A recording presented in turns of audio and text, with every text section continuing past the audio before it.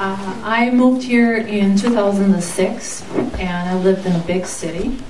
I am a health educator and nutritionist, and I help other people get well. So I know a lot about health, I know a lot about how body works, and I'm an organic farmer now that moved here in 2006 from Chicago actually. And I started noticing changes in my body as I moved here because I follow my body very, very dearly and know exactly what is happening in my body. I'm very observative because I want the best health for myself and for my family. That's why we eat organic food, and that's why we use organic products for cleaning and everything that we can do to take our chemical load down, because we know chemicals are treated as toxins in the body, and they cause all kinds of different diseases.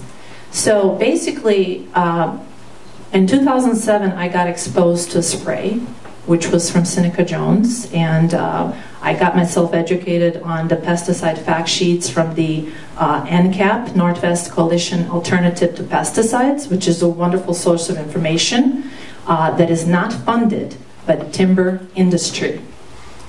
Underline that. And it's an independent studies that show us the fact sheets on the pesticides. So basically, what I noticed, and I'm going to be very personal here, and I've been waiting for this moment for 6 years that I've been working on this issue. So I'm going to take my time explaining this to you.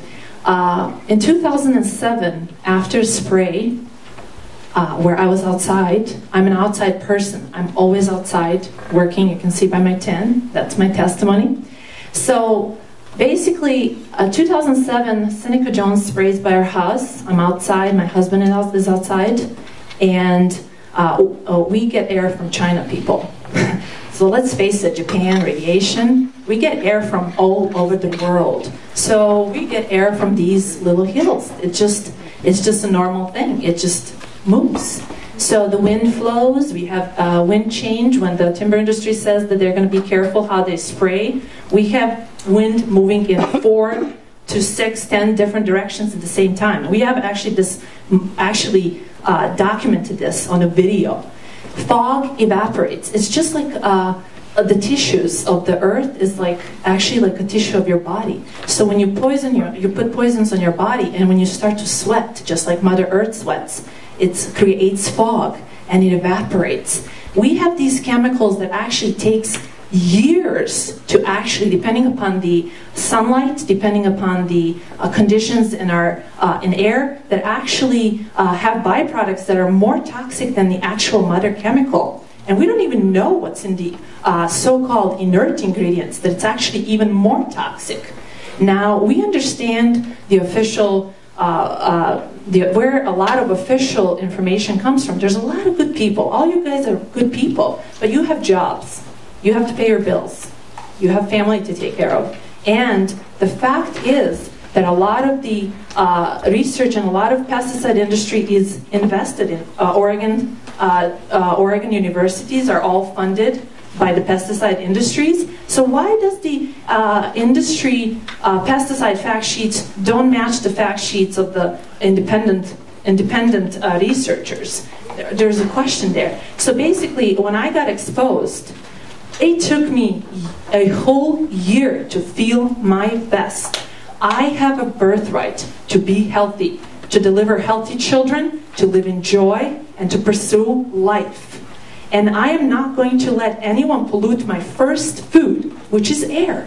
Air is our first food.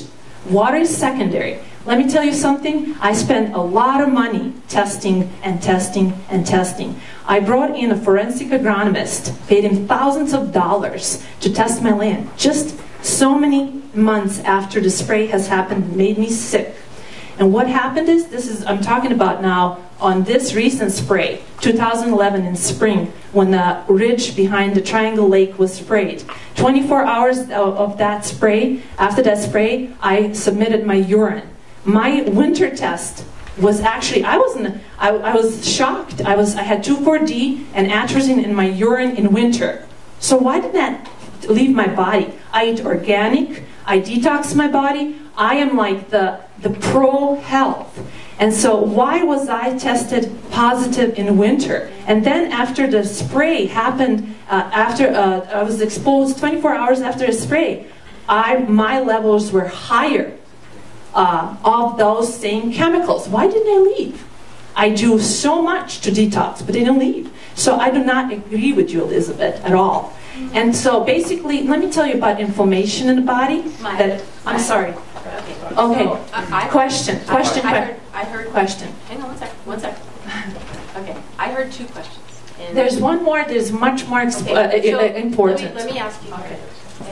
Could you identify that third question, and then let's let folks answer your question. And yes, I will. I apologize. I've been waiting for this for so long and working on this for 6 years. Okay. Anyways, so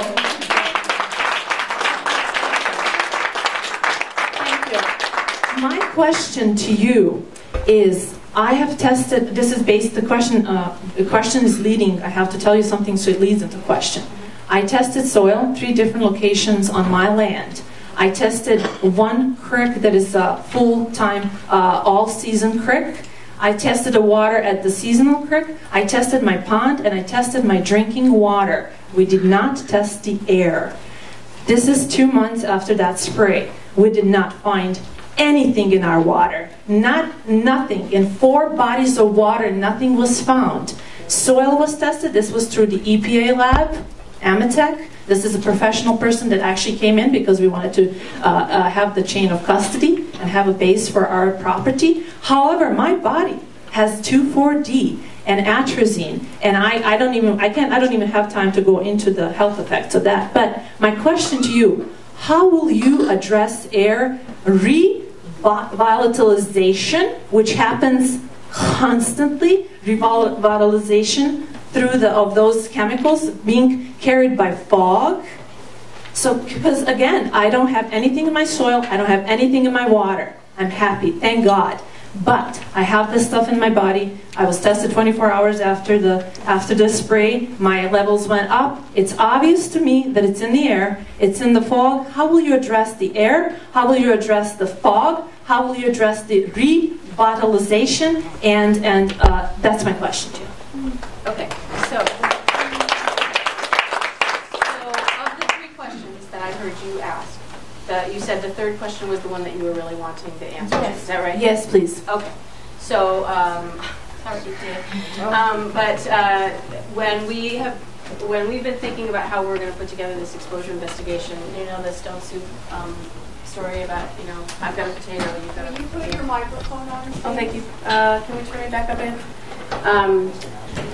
No one agency here has the resources to do this whole exposure investigation. So some of us, as Richard said, are going to be doing one piece of it, the human urine testing. Some will be doing air testing. Some will be doing water vegetation. EPA is our colleague, too loud, who is going to be gearing up for the air portion of this. So that's why I'm going to kick it back over to you guys. So how might a EPA deal with the question of testing air, revolatilization, fog? I agree with you. I think that. Okay, is this on? Yeah. Yeah. Okay, thank you. I think that air is a likely pathway of exposure. As someone who does exposure assessment a lot for a living, it's my own suspicion, but this is my own suspicion, not necessarily the representation of everybody here, is that it's probably a very substantial way that people are being exposed. So the way that we plan to do that is actually come out here and test the air.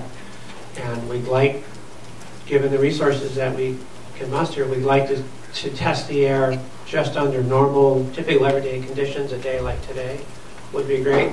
We'd also like to test the air on people's properties in the vicinity of actual spraying occurring, because I think that's important data that we need to gather. I think it's essential that we gather that data. This is happening? As it's happening. This is going to happen, what you're saying? Well, no. Oh. It's something that Sounds good. we're trying to come up with it, but I am spending a lot of my time trying to come up with the funding and the specific methodology to use to test this air. I will be perfectly honest with you, as we stand here tonight, I do not have the dollars assigned to me to do that testing. But it doesn't mean that when I get back to Seattle and walk back into the office Monday morning, it's not going to be one of the first things that I'm going to be doing is continue to make calls and try and secure that funding. So, yeah, it's an important thing. We think it's essential that it be tested, and we're going to try and find a way to have that testing done. Thank you. Thank you. I'm sorry that I took so long. No, it's fine. I just was trying to decipher the question. Okay.